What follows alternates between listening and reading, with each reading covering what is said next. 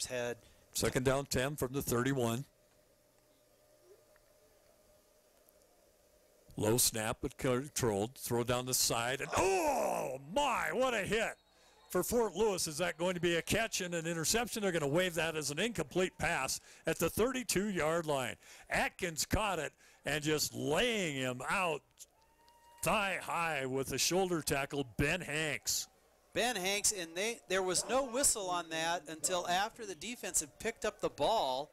They had to process it. Happened so quickly, whether or not it was a play or not. I thought it was a completed pass and a big hit with a fumble.